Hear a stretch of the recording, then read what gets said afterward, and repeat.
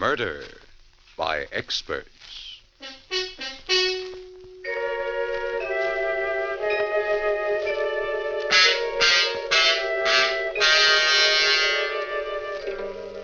The Mutual Broadcasting System presents Murder by Experts, with your host and narrator, Mr. John Dixon Carr, world-famous mystery novelist, whose books have been translated into 17 languages and have sold over 10 million copies, and author of the recently published detective novel, Below Suspicion.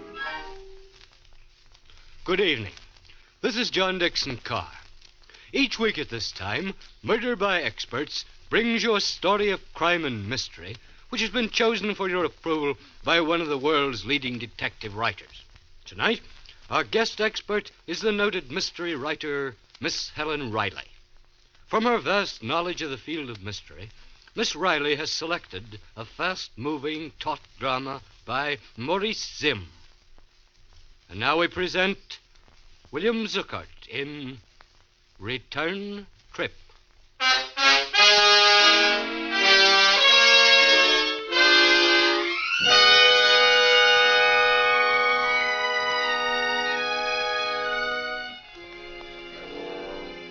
Our scene, a small, plainly furnished hospital room, late at night. The patient, a man in his late 30s, is flat on his back, staring up with pain-filled eyes at the ceiling. He raises his head slowly as the door to his room is opened. Nurse? Yes, there's someone to see you. Yeah? This is Superintendent Andrews of the State Institution. Oh. What have you got there? I've set up a recording machine out in the hall. Careful of the wire, nurse, when you close the door. The doctor said not to keep him. Yes, I'll make it as brief as possible. You may go now, nurse. Very well. Do you, mind if I hook this microphone at the head of the bed? Suit yourself, fella. Well, it was a choice between a recording machine and a stenographer, and I figured that in your condition, Well, who said I was beefing? Go on, ask your questions. I have only one question. What happened? You mean I can tell this in my own way? That's great. Had an uncle once, that was a writer. He wouldn't have gone near this kind of a story, though, with a 10-foot pen. No, he went in for happy endings.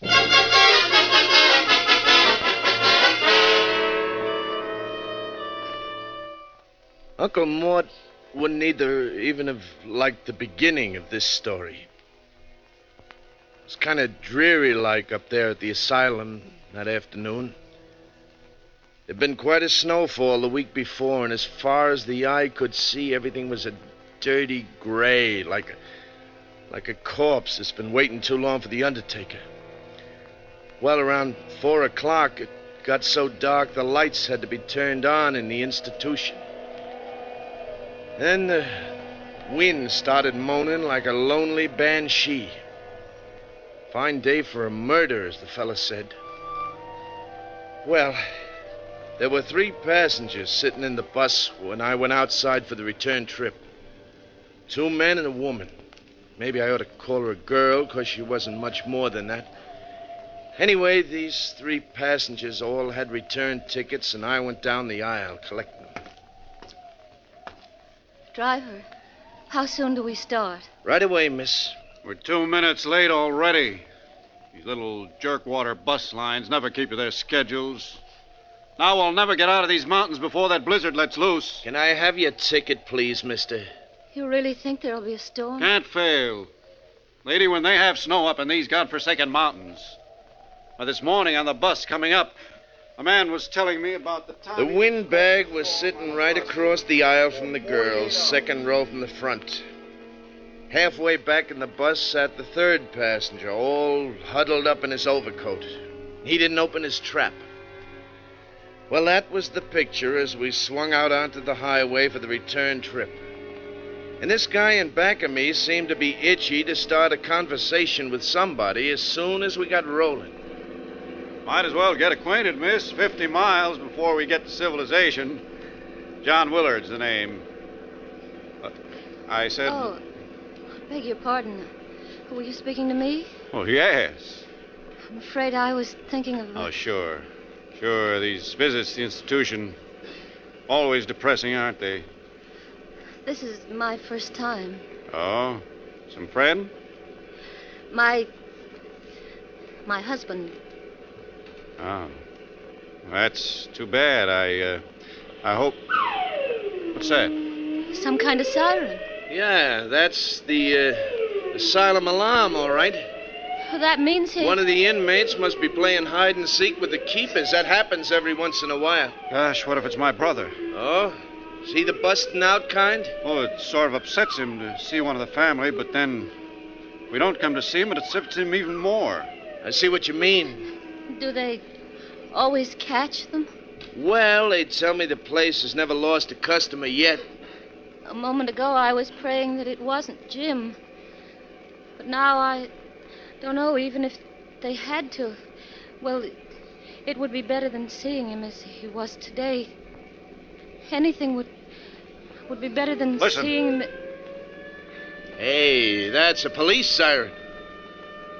Sounds like they're almost on top of us. Yeah, there they are. Look out, they're going to pass us. That's nothing. They're flagging me down.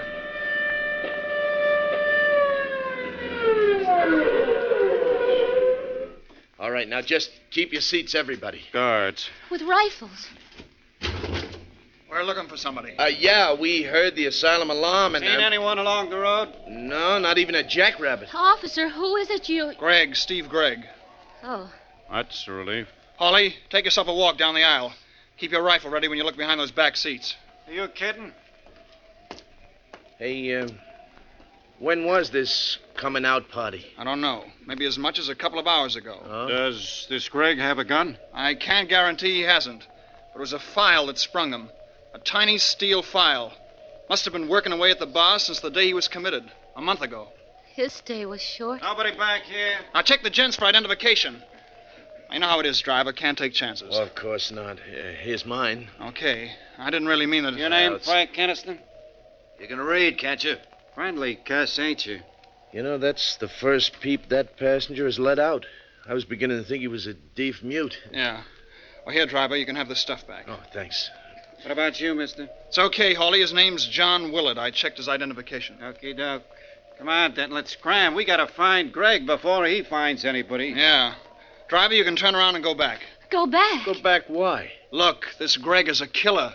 A ruthless, senseless killer. What I mean is, when the mood strikes him, he strikes. Well, what's that got to do with us turning back? Didn't I tell you this guy kills even without reason? Now he's got plenty of reason. He's got to get out of these mountains, but quick. If he's down the road, there are a lot of ways he could stop a bus. I say turn back. But that blizzard's liable to break any minute. We could be snowbound up here for days. If I had to spend even one night in that institution, so help me, they'd have to keep me there. Listen, driver. Now, just a second, Mr. Willard. You're just one passenger. There are three. What about you, miss? Well, whatever you say. Mr. Keniston? I say keep going. That settles it. Hurry up, Denton. No, wait. What does this killer Gregg look like? Height about 5'10", weight about 165. Dark hair, brown eyes, 37 years old. Denton, get the lead out of your britches. But I still think they We ought to... warned them, didn't we? Now, if they meet up with him, it's their funeral. Yeah. Well, we can take care of ourselves, fellas.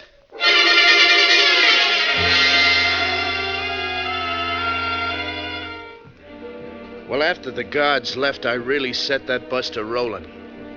Out of the mirror up above the driver's seat, I could see that the girl was plenty scared, but she had nerve, I'll say that for her. Willard, the windbag across the aisle from her, gave up trying to draw her into a conversation. And as for the third passenger, Keniston, sitting halfway toward the back, he kept acting like a clam afraid of losing its oyster. Might as well have had lockjaw, if you get what I mean. Well, we hadn't gone more than another mile or two before the wind started to rise. Kept it up until you'd have thought all the devils in hell were trying to break loose. Got black as the inside of a tomb until the snow started to fall. But with that wind whipping it around, it didn't exactly fall. It was a real howling blizzard. This is getting on my nerves. What have we got here anyway? A collection of zombies? Somebody say something. Well, I was just going to say... You were going to say the weather is rotten. Yeah, and she can say that again. No, that isn't what I was going to say. No? Hurrah! That'll give us 2 topics of conversation. We'll save the weather for later. Well, go ahead, lady. I can't think of a better antidote for the screaming Mimis right now than your voice. It occurred to me why the guards asked for identification. Yeah? The description of Killer Greg. 5'10", 165 pounds. Dark hair, brown eyes, 37 years old. So what? It's a remarkable thing. That description would fit you, Mr. Willard. Oh? And Mr. Keniston. What's that? Me? And, for that matter, the driver. Say, now look. Hey, come to think of it, all 3 of us could fit that description. So could a million other men. Forget it. Forget it. Hey, Keniston, what's eating you anyway? First you sit back there like a mummy, then when you finally do one... I don't happen to feel like talking. Yeah? Well, personally, the more I think of what she said, the more remarkable it becomes. Yeah, she's got something there. Only remarkable isn't the word. Mr. Willard, what are you thinking? This man, Greg, may be insane, but he's not dumb. Oh, no. Put yourself in his place. He knows he hasn't got a ghost of a chance making his getaway in that hospital clothing, see? So he borrows the wardrobe and identification of some stranger. You follow me? We're way ahead of you, Willard. It wouldn't be difficult for a killer. Say not. But that still isn't the end of his problem, see? He's fighting against time. He's got to get out of these godforsaken mountains down to civilization before they can throw a noose around the whole area. And he knows that if he's brought back alive, he'll be wearing a straitjacket until he's as old as Methuselah. Well, you've got quite an imagination, Willard. Thanks. Now, the odds that Greg will be able to get himself transportation are mighty slim, except for this bus line. So let's suppose... Yeah, you got a great imagination, all right. You got it all figured out. It's a bit too pat, if you ask me. Remember, please, you're the one who was so dead set against turning back. Really, Keniston? Well, I'll leave it to the lady here and the driver. Do I look insane? Well? Search me. There were times, long periods of time, when Jim didn't either. It's my husband, I mean. That was the terrible part of it. He would be just like the old days, and we'd be so happy together, and then all of a sudden, without warning, It's Keniston's been acting crazy, not me. I'll bet it wouldn't take a half a dozen psychiatrists to prove that he... Hey, an avalanche! It's coming down on us! Hold on!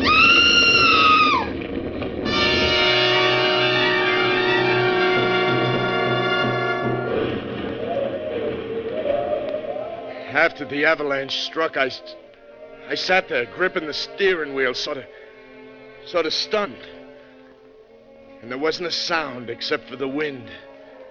And it was muffled by the snow barrier that packed us in. Even on the far side, the bus was buried up to the middle of the windows. Well, all this was only a matter of seconds, I suppose. And then suddenly the quiet was broken by the most gosh-awful racket. It was as if somebody had up and given the signal for my passengers to go completely crazy. Get me out of here! Now, take it easy, will you? Get me out of here! Look out, Willard's got an axe. The axe! Take it away from me! Let go of it, Willard. Let go of that axe. Well, that did it. He's the one. He's the one. Lucky I saw him grab the fire axe from up on the rack. It's what the district attorney likes to call a lethal weapon. And then some. Step back. He's coming too. Yeah, tie him up. Here, you'll find a rope in the dashboard compartment. Get it for me, huh? Driver, I'll report you for this. You will, huh? I was going to smash a window so we could get out of here. Oh, yeah? Sure. What'd you think? Oh, so that's it. Here's a rope, driver. Please, here, you can't do that. You can't tie me up, you fools. I'm not Killer Greg. Maybe he isn't. Maybe. But like the guard says, we can't take chances. Now, if you're innocent, mister, you can prove it to the authorities. If we ever live that long. Have you forgotten that we're trapped here by an avalanche in a blizzard that could go on and on and on? Just the same... Stop. This is ridiculous. What do you mean, miss? Well, it's just that there's no proof that Killer Greg is on this bus. Well, if you put it that way, It's all my fault, and I'm very sorry. My only excuse is that I was so upset by seeing Jim, my husband. I still say that No. We've got to start acting like rational human beings. You let poor Mr. Willard up from that floor. Thanks, lady. All right. But I'm warning you, Willard, no funny stuff. Snap out of it, driver. We've got to get out of this mess. Hand me that axe. Do I look that dumb? All right, then use it yourself. Smash a window so we can crawl out. Willard, what makes you think the windows won't open? Huh? Then open one. What for? To let in the blizzard? But we've got to get out of here. Not me. Take a bear to make even a city block in that blizzard. But we can't stay here. Why not? We're not freezing yet. Driver's right. Our best chance is to sit pat until the storm lets up. But what if it doesn't? If and when the weather clears, we can send out a party for help, huh? Yeah, or maybe a road clearing crew will come to our rescue. Yes. I suppose that's the sane thing to do. Wait here. Well, how about you, Willard? You also decided to do the sane thing? I don't like that crack, Keniston. One more like it. Now, look, we're not starting that again. That's going to be a long night. We might just as well make ourselves comfortable and try to get some sleep. Sleep? Cut it out. Miss, you take the back seat. That's the only one that runs the full width of the bus. You can use your lap robe for a quilt, huh? All right, driver. I want to apologize again to everyone for the way I behaved. Casting suspicion. Forget it. Need any help? No, thanks. I don't know what came over me, starting that idiotic talk. Please What? What's the matter? Why are you staring at the floor? Well, say something. Look. A file. Tiny steel file. The one that... After the avalanche hit, there was a mad scramble. One of you lost it then. One of you is Greg. Killer Greg! Let me out of there! Let me out of there! Well, we just let her wear herself out, kicking and banging on the door. Nobody said a word. Willard and Keniston just stared at me and at each other.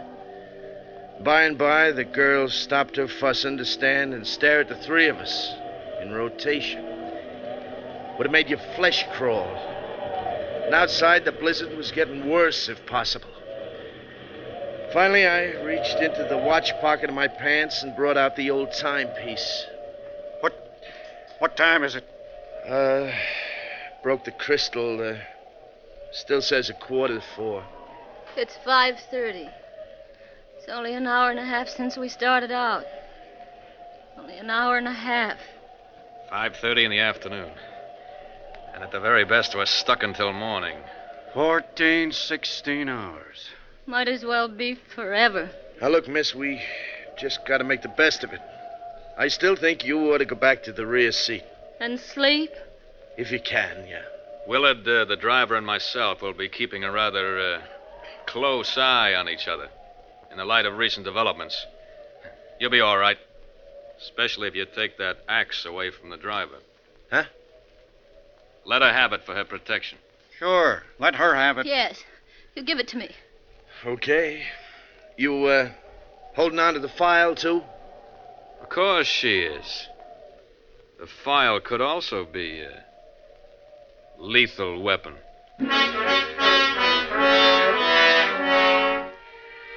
Well, she took the axe and the file back to the rear seat with her, and we all sat down to wait. It you ever fought against sleep? With the cold numbing you and the wind lulling you?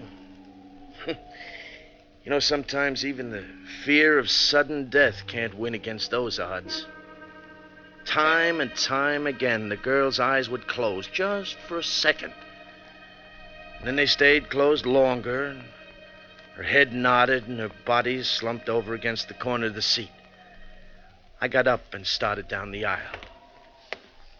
Where you going? Shh, Keniston, can't you see she's asleep? Where you going? Her lap robe slipped to the floor. I was going to pick it up and cover her so she wouldn't freeze. Any objections?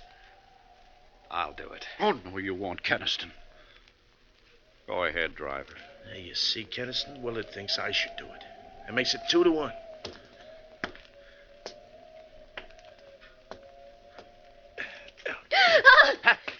Help me! Help me with this wildcat!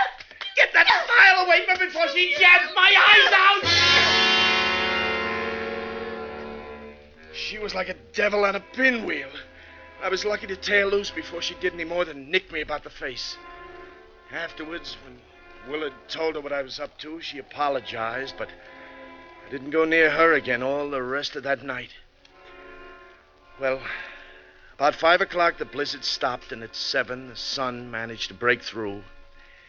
We held a council of war. We can't send out for help. Why not? Don't you see, Mr. Willard? If we split up the men, whichever of you is Greg would have too good an opportunity. Whether he goes or stays. Well, you could go. Alone. I'd never make it. We could all go together. How about that, driver? Well, I'd rather stick with the bus, Keniston. But before we decide anything, let's get out and look around. We got a window open on the far side of the bus and crawled through. The girl first. She was still clutching the axe and the file. Come here and look. Another few yards and we'd have escaped the avalanche entirely. We can shovel our way out. I'm sure we can. Well, there were 2 shovels in the tool compartment at the tail guard of the bus. That only let 2 men shovel at a time, with the 3rd man getting a breather meanwhile.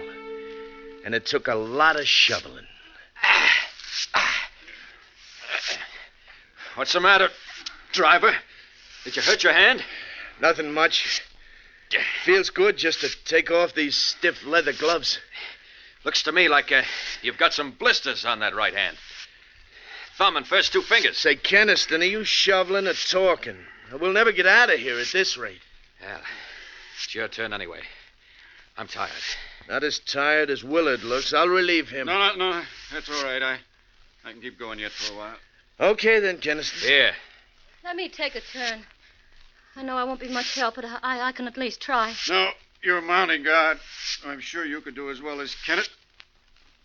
Where is Keniston? Why... Keniston was making a mad dash through the snow. Willard dropped his shovel and tore after him. I yelled for Willard to let him go, but I don't think he even heard me. For a while, it looked like Keniston was going to make it, but then he floundered and fell in the snowdrift. And before he could get underway again, Willard nailed him. You'll stay put for a while. What did you do? Knock him out? What else was there to do? Is he... Oh, I knew all the time it was Keniston. you think his running away proves it? It's the same as if he'd confessed. He knew it was his last and only chance. What are we going to do with him now? Tie him up. And we're getting him and the bus out of here. Say, I wonder if there's a reward. In no time at all, we had the bus clear and headed for civilization. Those snow-covered mountain roads weren't exactly my idea of a speedway, but I gave the motor the gun. Willard and the girl didn't take their eyes off Keniston. I kept watching him, too, out of the mirror over the driver's seat. He looks like he's coming to. Don't worry, driver. Those knots I made in the rope won't give. Besides, I'm keeping the axe handy just in case. He's opening his eyes. Watch him now, watch him. Yeah, watch me.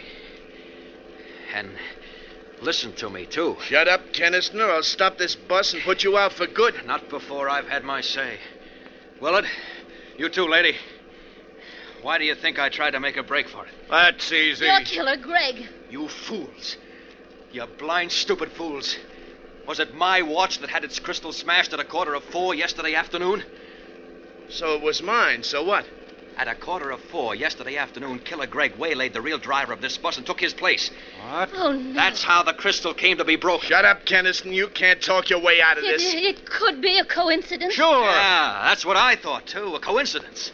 Until I noticed the blisters on the thumb and first 2 fingers of the right hand.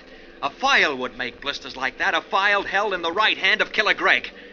Look at him. It's true. Greg! Greg! Don't come a step closer, any of you. You make the slightest move, I'll crash the whole lot of us. Don't do it, Greg. Stop the bus. We won't do anything. It was a perfect plan. It had to work. Oh, if only that avalanche hadn't come along. Well, I'll still make it. I'll still make it, even if I have to kill us. That turn! Look out for that train!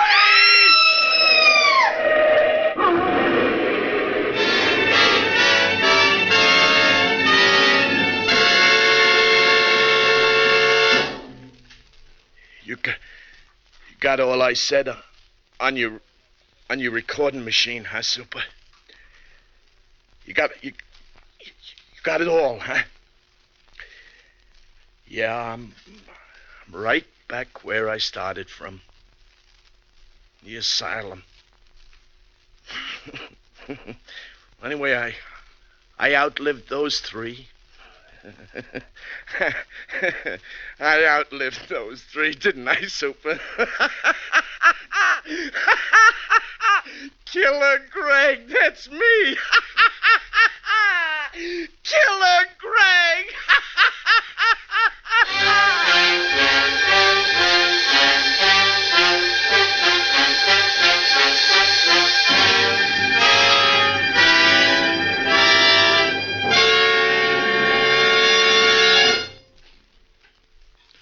And so the curtain falls on Return Trip, which was chosen by guest expert Helen Riley, whose latest thriller is Staircase 4. Next week at this time, Murder by Experts brings you a story of a woman who awakened from a nightmare to find reality even more frightening, as selected for your approval by one of America's leading detective writers. Until then, this is your host, John Dixon Carr, hoping you'll be with us next week at this time.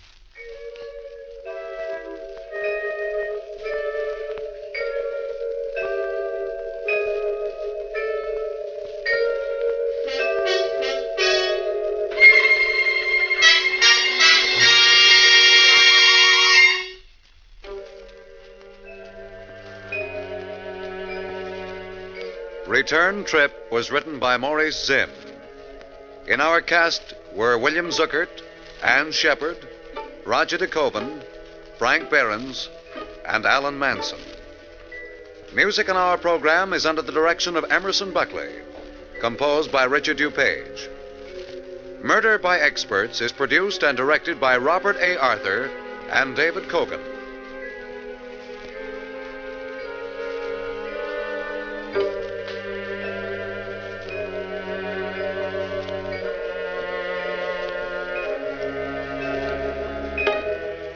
All characters in this week's story were fictitious.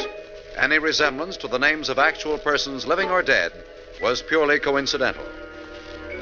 This is Phil Tonkin speaking.